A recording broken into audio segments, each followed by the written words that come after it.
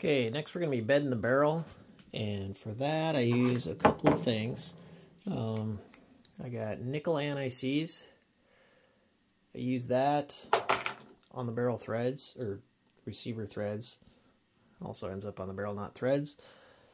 And I use Loctite 620. And what I'm doing there is, move this a little bit.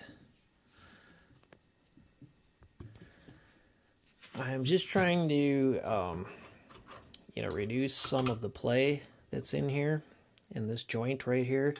So if you put the barrel in, it fits in there pretty snugly, but you can see that there's play in there. And this is going to be a precision build, so I want things to be as tight as possible and to remove that play out of there. So for that, I'm going to use Loctite 620. Basically, I just smear it around the barrel extension and put it in there, torque everything down, and then I leave it, I'll put it upright, and then I'll leave it to dry overnight.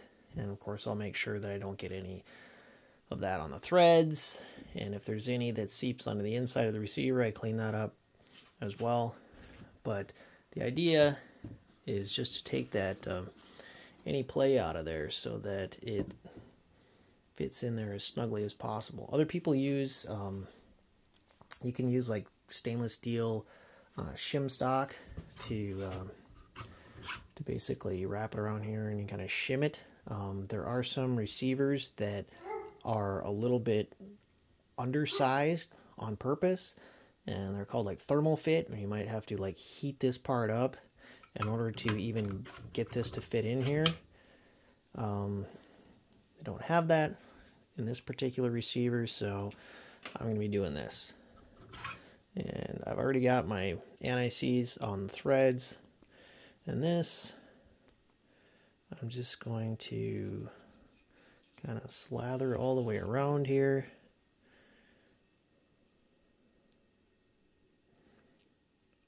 Just make sure I got it everywhere.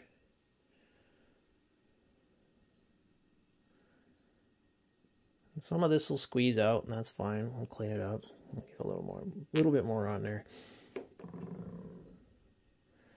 I've done this on a number of builds, and whether or not it makes any major difference is hard to know. I haven't tested it with and without enough to know for sure, but I do know that it's not terribly hard to do, and so why not? And as I put this in here, I just kind of wiggle it back and forth to kind of seat some of that and disperse it more evenly. We got some coming out already. So I'll just clean that up a little bit.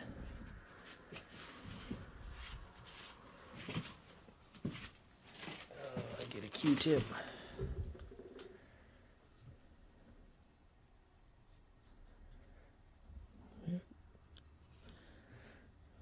So I just want to clean the rest of this up so there's none that I'm going to get on the barrel threads, or sorry, I keep saying that, the barrel nut threads. Okay, underneath, yeah, it looks pretty good. So now I'm just threading this on. This is a steel barrel nut, came with the handguard. You can see there's no timing involved here, which is great. So I'm going to get it on there, and then I have this all inside this, what do they call these things? Barrel extension torque tool. The idea is that this mates it with the steel barrel extension so that when you're torquing this down, you're not putting any stress on the aluminum receiver. See there, it's seated into the barrel extension. The only force that you're putting on it is on the actual barrel nut and the barrel extension. And this, I forget if it came with this or I purchased this separately, but this is kind of like a clawfoot type wrench. right to go with this barrel nut. Fits it perfectly. And it's set for a, I can use my torque wrench with it. So what I'm going to do here is just torque this down. And what they say to do is go to about 30 foot-pounds and then loosen it. And I just use a breaker bar to loosen it, so I'm not doing that with the torque wrench.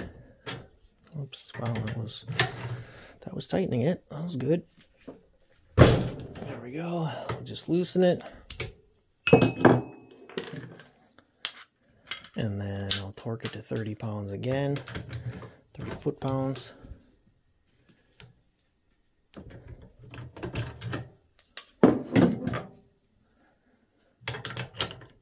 And we do this 3 times.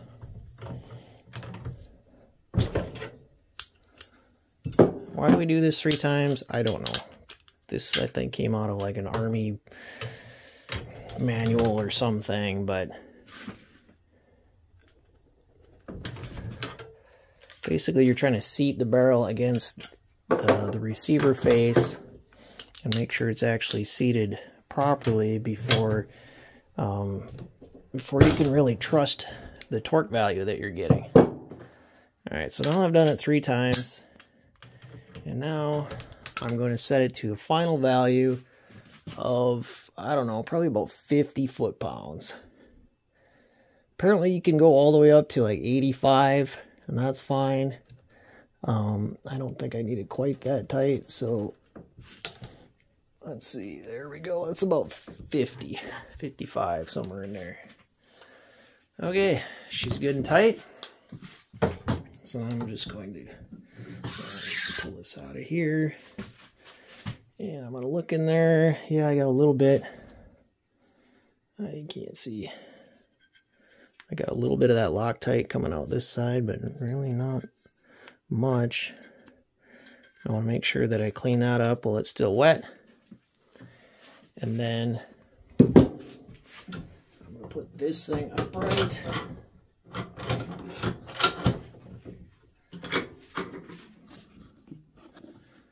This there, I just put that upright. And that way, I put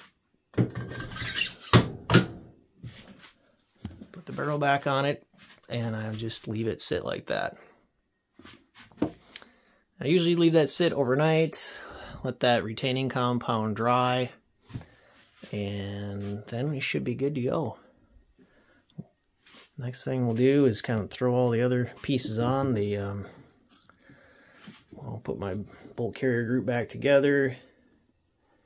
Put the gas block on, gas tube, hand guard, and then it should be ready to go shoot.